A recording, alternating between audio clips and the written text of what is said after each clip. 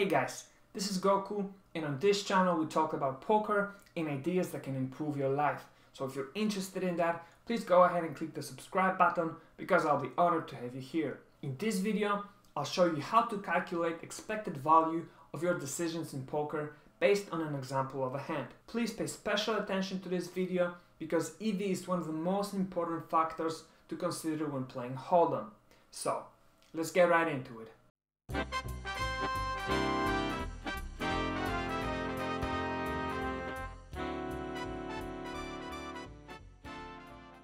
Expected value is a concept in probability that is used to describe the average outcome of a given scenario.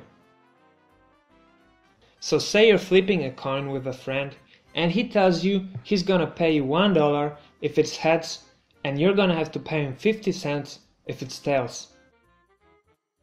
How do you evaluate if this game is profitable for you or not? You use expected value, or EV. Every coin flip has equal probability of being heads or tails.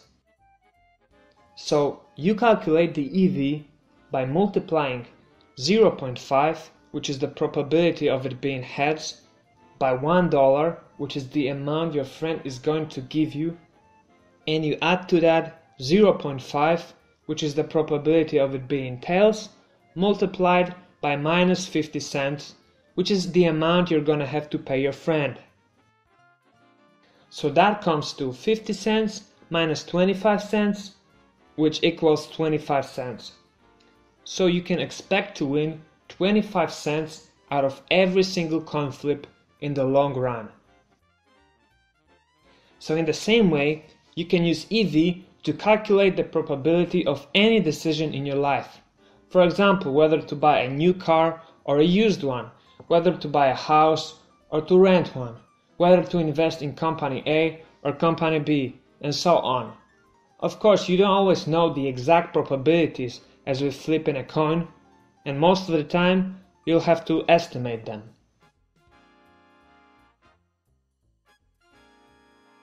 In poker, your goal is obviously to maximize the expected value, as you want to maximize your profits and minimize your losses. We'll go over an example of a hand in a minute, but let's first talk about hand ranges. Whenever you're playing a hand, you should always think about what your opponent could be holding in that spot. And you shouldn't try to put him on a specific hand like, I'm sure he has aces, so I'm gonna fold. No, you always have to think about all the possible hands your opponent could play this way up to this point, and that is his range of hands. So let's go over an example. You raise from middle position with aces and get called by the button and the small blind. The board comes Jack 10-5.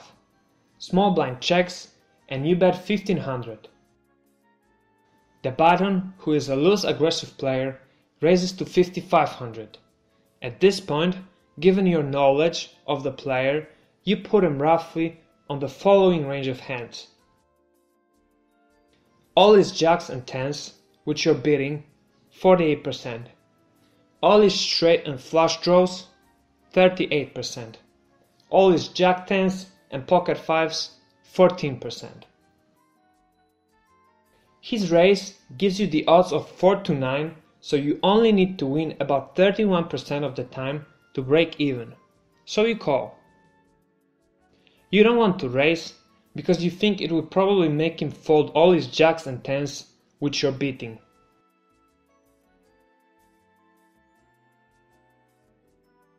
The turn is a 4 of clubs. It's a great card for you as it doesn't complete any of his draws, and you decide to bet 6500. The button calls. Because he just calls there, you think that he most likely doesn't have a pair of jacks or tens at this point, and that he'd fold most of his weak draws. You think he'd re-raise all in the majority of his hands that are beating you and all his pure bluffs. So you narrow down his range to strong draws 80% of the time and hands that are beating you 15%.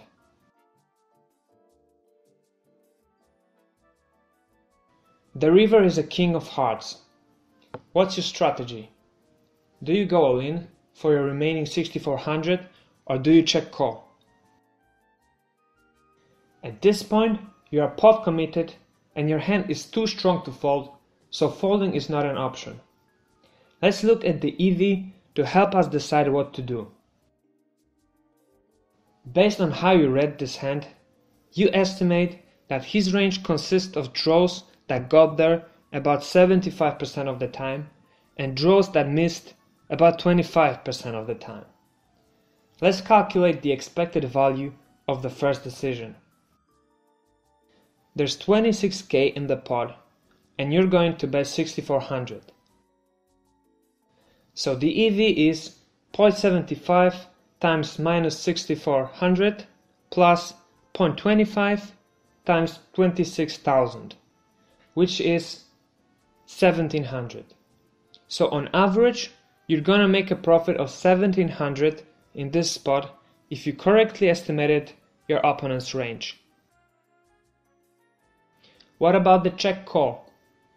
Well, you know that after your check, the button is gonna shove all in with all his hands that are beating you and with about 80% of the hands that he missed. So the expected value is 0.75 times minus 6400 plus 0.25 times 0.80 times 32,400 plus 0.20 times 26,000, which is 2,980.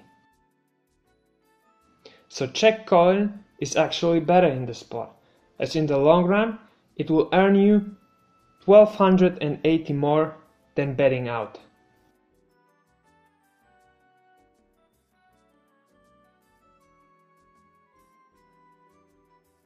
Okay, great.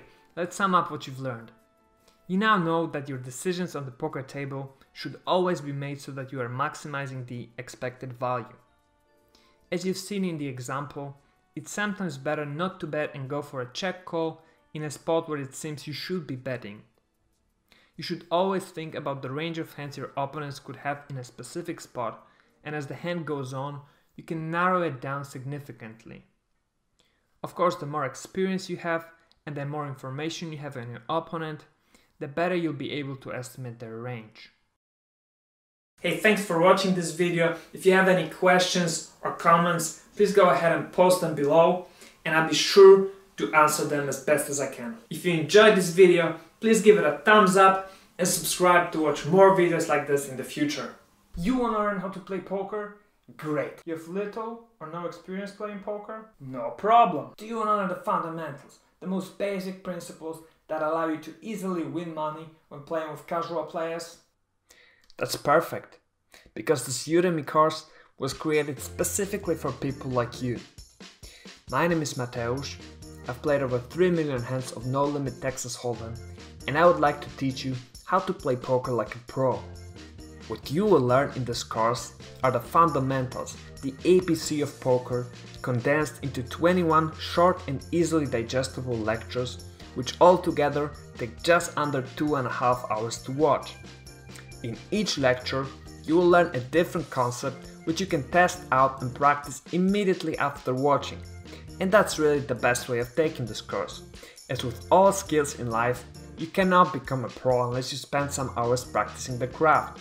So you're gonna have to practice and play some poker for at least 30 minutes after each and every lesson. If you do that, I have no doubt that you will become a winning poker player in less than 2 weeks. Well, do you want to become a good poker player? Do you want to be able to beat recreational players easily? Do you want to have a great time winning at your local home games? Great! Get this course now and start winning at poker.